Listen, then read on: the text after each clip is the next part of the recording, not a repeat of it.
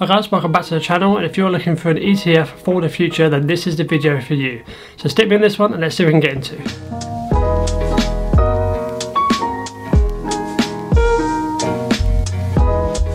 So what do you think of when you look into the future? Do you think drones, genomics, electric vehicles, solar power, and obviously there's a lot more different industries as well. Now when you think about these things, you've got to think about maybe I want to put my money into this, maybe I can grow my wealth for the future with these industries. Now in this particular video I'm going to show you one particular industry that you could probably sink your money into. But before we do that, let's use an example. So the internet 20 years ago, it wasn't really around too much. It was dial-up, it was slow, the gigabytes weren't there, it just wasn't quite there. But now we depend on it, now we need it. Now obviously businesses just solely work on that alone.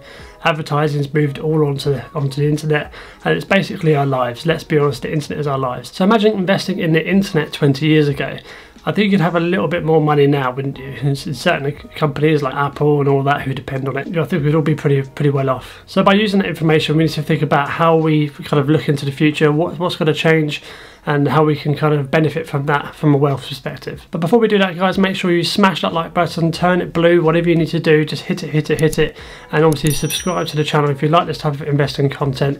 And without further ado, let's have a look at the ETF. So this is the ETF I'm going to be mentioning in this video, but make sure you stay to the end, so I'm going to give you a few more ETFs that you could be looking forward to for the next 10 to 20 years growth. So make sure you stick around to the end for that. So here we are, we've got eCar, which is iShares Electric Vehicles and Driving Technology ETF. Now what we've got here is year to date we've got 13% up, which is already pretty good. In terms of August, obviously the S&P on average goes from 7 to 10% per year, so we've already beaten that in respect. So what this is electric vehicles. Now obviously you see electric vehicles on the road now. There's some by Volkswagen, Tesla, there's a whole bunch of companies that do it now, but still they're not really that affordable for the average person, and people are obviously still paying for the premium of having an electric vehicle. But moving forward into 2030 and 2040, there's got to be companies that only sell electric vehicles to move on to try and save the world in some sort of effect. Do remember that this is an ETF for the next 20 years, so think about your kids, think about your future, your growth, your kind of retirement, that kind of thing. So it's almost like a retirement fund growing with the world and how it's changing. So if we look down into here, we've got why eCar. Invest in the secular growth trend to take advantage of the irreversible shift towards electric vehicles. Again, kind of backing up what I just said there. There's a few more points there, but this is the one I want to have a look at here, and that's investment objective. The iShares Electric Vehicles and Driving Technology seeks to track the investment results of an index composed of developed and emerging market companies that focus on electric vehicles and driving technologies. I didn't actually really have to read all of that, but I did anyway, so that is what it is. So that's what it's concentrating on. We'll look through the holdings in a minute so you can see what kind of companies are in the ETF. That always interests some people, at least it interests me anyway. So as we go down here, we've got the kind of growth, performance, annualized, cumulative, calendar year, all of that, and you can see the full chart. It's a very nicely kind of presented chart and very interactive, as you can see here. All the numbers are flowing through. And if you go back to all, it's actually only introduced in February 2019. So it's a fairly new ETF, and obviously with the growth of electric vehicles, that kind of makes sense, at least in my opinion, which I say quite a lot apparently. So here we are, fund launch date obviously as I just mentioned, and you can see just all your basic information, nothing that really pops out to me apart from maybe this point here, which is ISA eligibility, and yes, so you guys can put it in your ISAs. I'm not too sure what brokers have them. I know Trading 212 has them because that's the one I use from a personal point of view.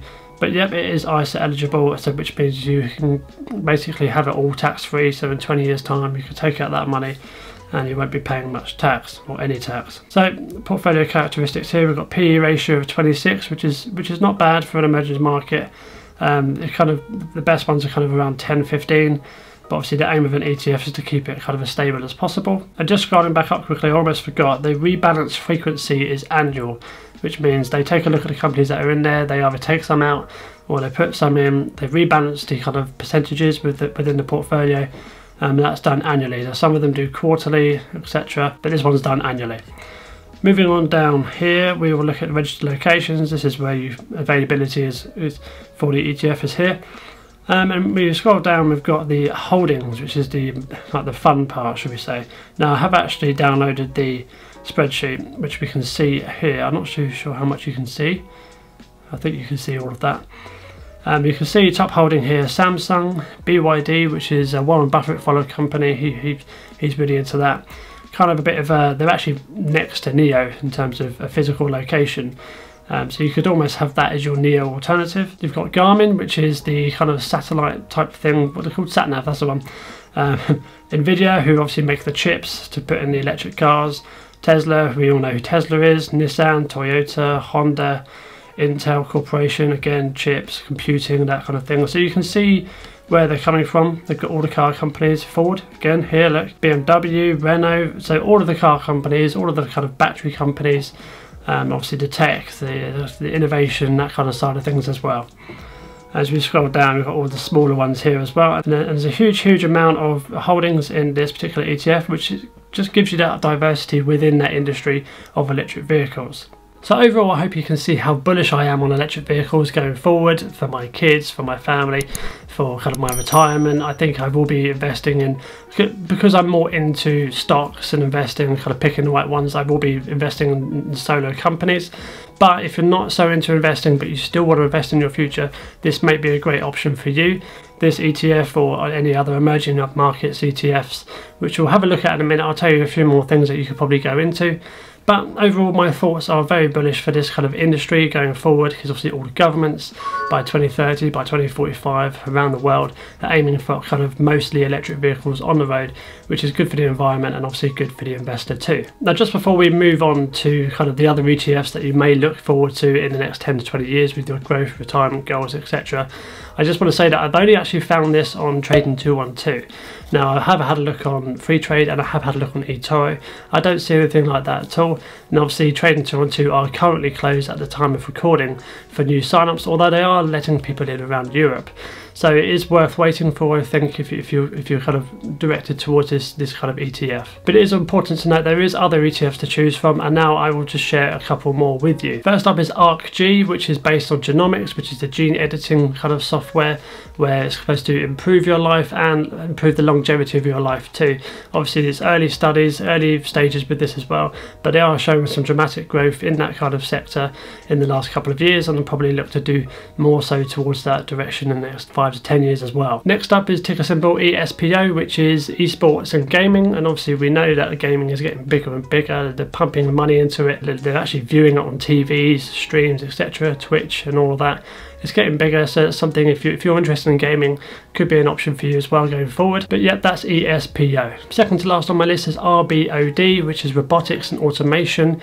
And as we know, robots are kind of almost taking over the world. So let's be mindful of where that's going, and maybe there could be an opportunity to put our money into an ETF related to that as well going forward. And the last one on my list is INRG, which is Global Energy ETF.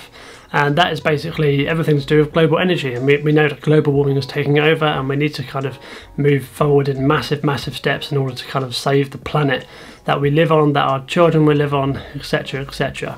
So that's another option for you too. So let me know what you think about this kind of video, this kind of thought process of ETFs going forward.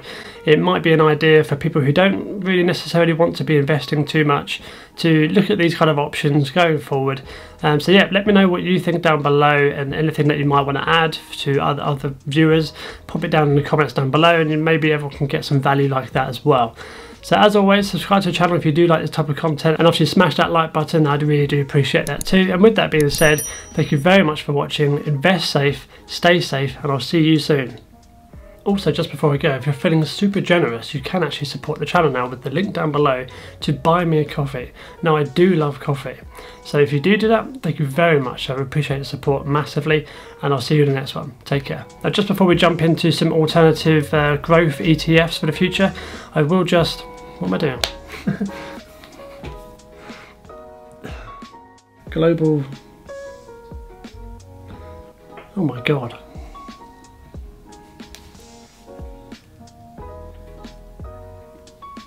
Global warming. Oh yeah, sure.